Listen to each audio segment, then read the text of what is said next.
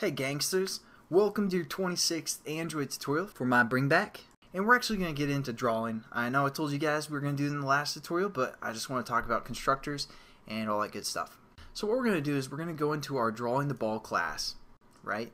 And this is where we're going to let the magic happen, so to say.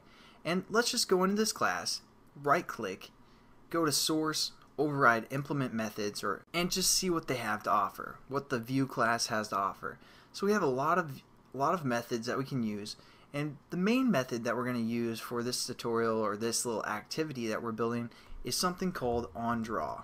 Whoa, onDraw. And we're just going to click that and hit OK, and we have this new method.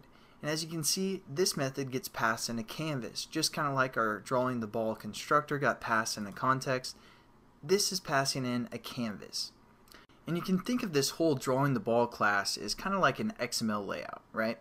And we're going to define stuff within this layout, how we want it to work, and we're getting, again, for this onDraw method, we're getting passed in a canvas. And a canvas is just going to basically fill our whole screen, fill the width, fill the parent in both the height and the width.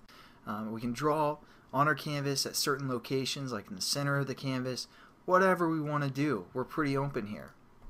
So what we're going to do is we're going to go into this onDraw method, and to start out with, let's just draw a rectangle onto our canvas. Rectangle, pretty simple. I think I learned how to draw a rectangle in about 11th grade or something like that. So hopefully we can do that within coding. So what we're going to do is we're going to say rec. We're going to call this R rectangle or R rec, something like that. We're going to set this equal just to a new rec. So again, if you guys were, a little bit unfamiliar with Java, now you can kind of see, since we created a new, new drawing the ball class, and we use this method new. Hopefully, you're making some of those connections. Is oh yeah, we're just, we're calling this rectangle class. We're starting a new rectangle of some sort. Just the basic framework that we're getting back. I don't know if that made sense or not, but anyways, now what we're going to do is we're going to define this rectangle. So we have a rectangle called rrec, and we have some methods that we can use from the rectangle class, as you can see here. And the first thing that we want to do is we want to define the size of a rectangle. So what we're going to do is we're going to say dot set, and as you can see, we have a left, one that takes 4 parameters, a left, top, right, bottom. So just to kind of display how this works is, here's our whole canvas, basically the whole screen. Here's the top left, obviously. Here's the right side. Here's the bottom right. So that's kind of how that works. So as we move to the right, our X position or X value gets bigger. For example, 100 pixels. We can move this distance. I don't know exactly how far 100 pixels is. I didn't want to count them all out.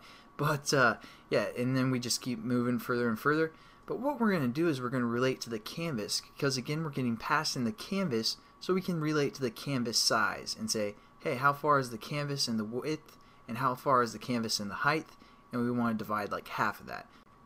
So what we're going to do is we're going to draw a rectangle for basically the upper half of our canvas. So how we're going to draw this rectangle, again, we're going to start the left position at 0. The top left corner is what we want, so also the top is going to be at position 0. The right side, we want to fill the whole screen. So what we're going to do is we're going to say canvas dot get width, and that's going to get the width and return it in pixels, because again, we don't know how many pixels for every Android device there is. So if we would have said like 500 pixels, that would have filled the whole screen for this one. But if it's on a tablet or something, that might only fill up part of the width. So what we're doing again is just relating to the canvas, getting the width of what's available, and that's what we're setting our right value to. And then for the bottom value, we want it to fill up, the upper half of the screen. So we're going to say canvas again dot get height, and just divide that by 2. So hopefully that's kind of a concept you guys get. Again, we're getting the canvas, so we're getting everything that's available, and then we're getting the width and the height of the canvas, and just setting it up like that. And now what we're going to do is we're going to set up what color we want this rectangle to be. So we're going to say a paint, and we're going to say blue. Again, we're just setting this equal to a new paint object. something like that, and we have to add our imports, and then we're just going to say blue dot set color, because even though we set it to blue, it's not really set to a color yet, so we're just going to relate to the color class and just say dot blue. So now we're setting our paint variable called blue to the color blue, and then we're also going to say the style that we want to paint our rectangle.